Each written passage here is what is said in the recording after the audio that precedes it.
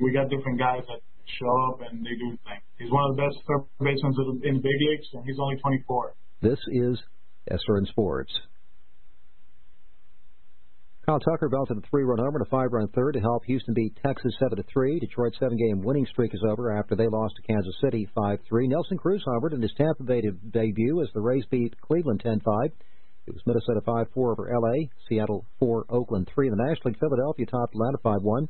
Philly starting and winning pitcher Zach Wheeler, who allowed 1 run over 7 innings, says he wanted to stop their losing streak. When you lose 3 in a row, you need to win. I mean, you need to come in here and pitch a good game, keep runs off the board, and make it easy as possible for our guys. Cincinnati beat St. Louis 6-5. It was San Diego 5-2 over Miami. Chicago 8, Arizona 3, Pittsburgh 6, San Francisco 4, Colorado 9. The LA Dodgers 6 and 10 innings.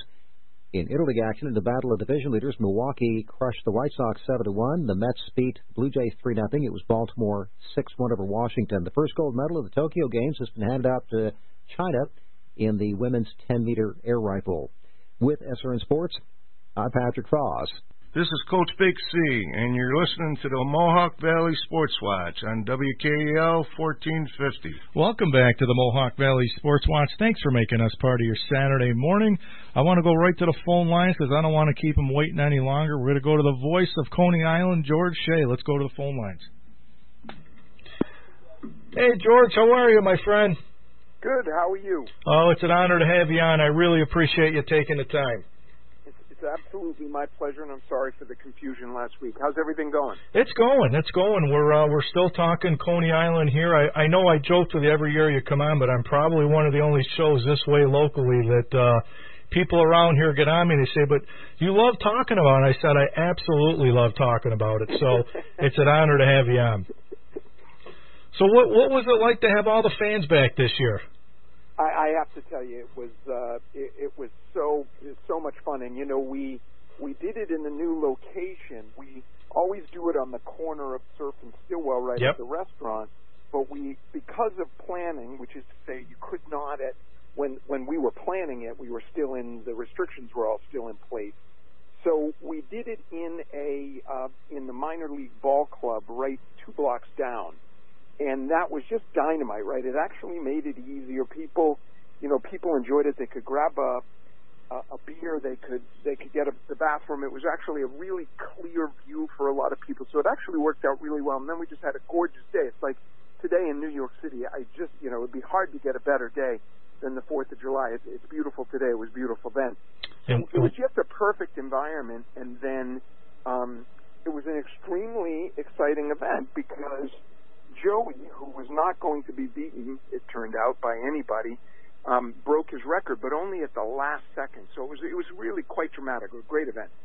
And we'll talk about Joey here, and I want to kind of go back in time a little bit for when you and your brother got this thing started. Did you ever think that this event now would be as big as it is? No. And nor was there any plan, right? So it's not as if we had a thing, let's make the next,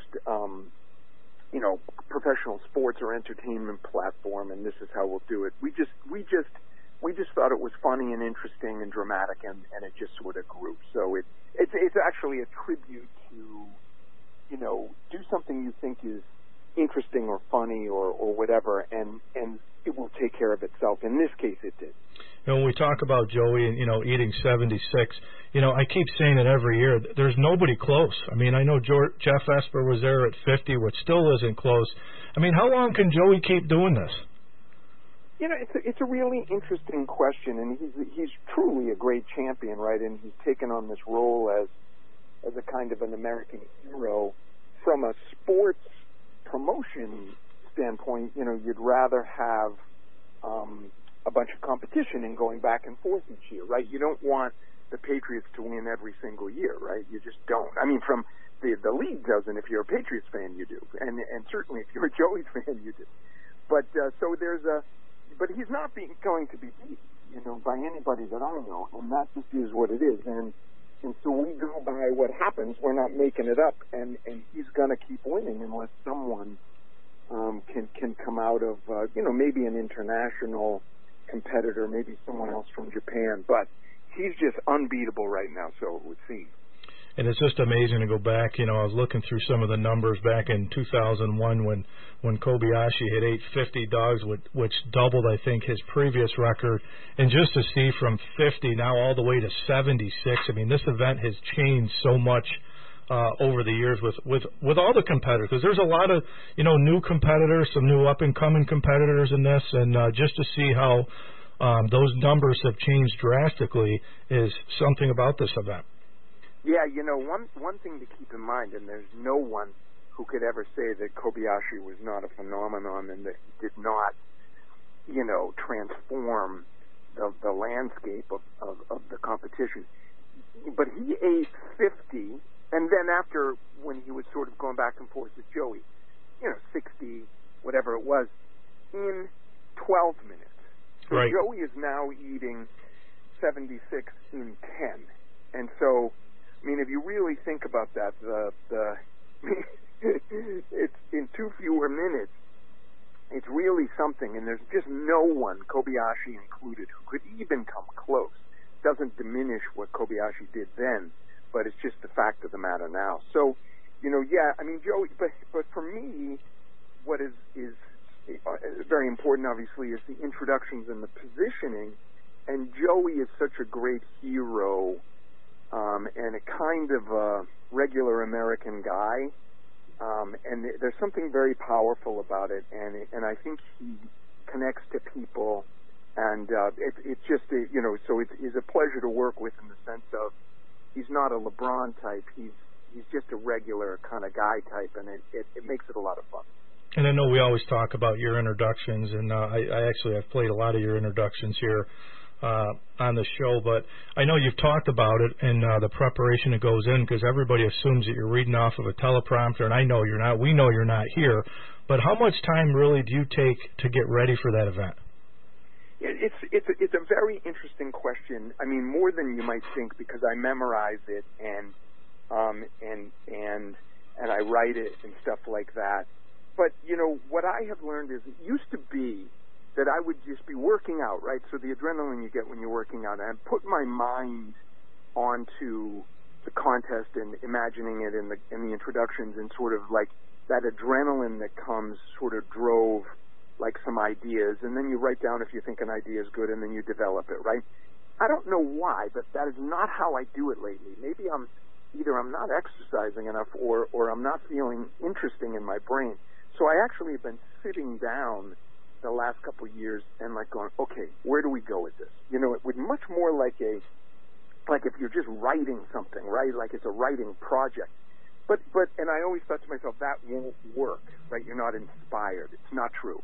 I think the introduction that I did for Joey this year was probably tighter than anyone I've ever done. It may not, some people may not think it's the best, but so I just sit down and I do the work, and it's like, okay, what do I want to say about Joey? What does he strike me as? Like, what's the defining characteristic that and then how do you present that in a way that will really drive energy?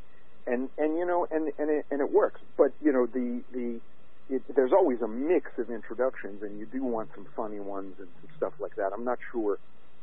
You may have to be inspired for humor, right? Because it's hard for me to sit down and write something like a joke. Now, in some of the other sports, you talk about the training, the off season. For competitive eaters, what goes into an off season training? Like, are there certain routines? Is it swallowing techniques? Is it increase in stomach capacity? Like, what are some things that go into place in the off season for these guys?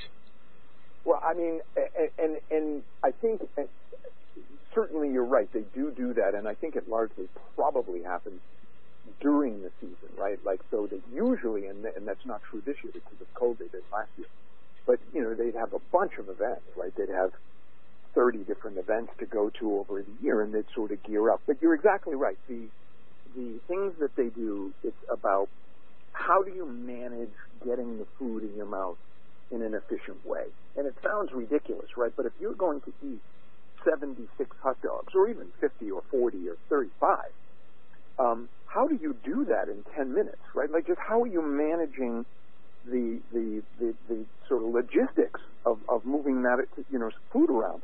and eating it. So that's a really big thing, and Joey talks a lot about that, how that process really was critical to enable him to do what he does.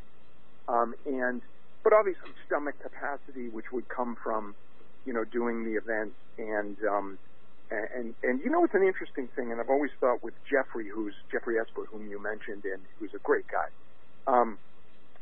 I think he's beaten Joey like 9 times that I can remember. And we did a bunch of events for DraftKings over the winter, who was the sponsor on the 4th. And Jeffrey beat Joey twice. Or he beat him once, and then Matt Stoney beat him twice. But he would have been ahead of Joey in that case, who would have been 3rd in the other one. So it's like Joey is beatable and beatable by Jeffrey. But I don't think Jeffrey responds in the same way to the pressure and the crowd as Joey does. And it's that, I'm not a huge sportsman, but I'm sure there are all kinds of discussion on who's a gamer and who's not. And Joey is a gamer, right? So he's he goes up. That tension and anxiety enhances his performance, and I think it might, get in the way with Jeffrey a little. Yeah, I always say, because I'm a former football coach and football player at Fordham University, and I always say that athletes, I think, are built differently, but there's certain athletes, you mentioned LeBron James, the Michael Jordans, and I always say Jaws. When the bright lights go on and it's crunch time, the crowd's behind you, he's just got a different motor to him that just kind of, kicks on and really separates him from some of the other competitors. It's just like another gear. Yeah, and you think about it, who's the guy I used to watch a lot of the Knicks and the guy from Indianapolis and who was so good and would always beat the Knicks. But Reggie Miller. Yeah, Reggie Miller, right? So, and I specifically remember a famous game in they got 3 seconds left and they get 9 points or something, because of Reggie Miller. And it's and he just had that, right? And I think Joey has that. And I was a competitive athlete in high school and college, and I really didn't have that. I didn't have that. I got anxious, it was anxious, so, but Joey does, and I think that's one of the things why you're not seeing the others sort of closer. Although, if you remember a couple of years ago, Carmen Sincotti, really nice guy, was at 64 when Joey was at 74, and that was Carmen's 2nd year. Pretty impressive. So it's not like it's impossible. Nothing is impossible, but right now it's not happening. So what's George Shea do for fun time when you're not working? You know what? Actually, I am a self-taught painter. I'm trying to teach myself how to paint for a long time, and I am horrible. That's what I do. Horrible. It's embarrassing. I bring some of the paintings I do into my office, and my employees just where did they go? Oh my God! And but that's what I do. Well, listen, George, I can't thank you enough. I love having you on. You're one of my favorite guests, if not the favorite guest on my show here on Saturday mornings. And everybody laughs because they say, what's a bucket list for you? And I said, someday I'm going to sit there, I'm going to watch the event, or someday, maybe, who knows, I'll call the event someday. So I can't thank you enough. So listen, when you want to, just reach out and we'll get you the best experience possible, especially if we're back in in MCU Park next year where we have suites, and it's we'll take care of you. It'd be great to have you if you want to come down. And if it happens, we'll hope for a day like this past 4th of July. Awesome. I will definitely take you up on that. I can't thank you enough, George. Thank you so much. Okay. All right, great. Have a great day. Thanks. Yep, you got it. Wow. I'm in a VIP suite next year. I'm going. That's it. When you speak of that event, though, I know the Surf and Stillwell, you can't beat that. Yep. But it was a good event at the baseball park. Yeah. It seemed like it was a lot easier. There's more people inside, so maybe that's the new venue or something. Maybe they do some type of pregame thing, right, from Surf and Stillwell.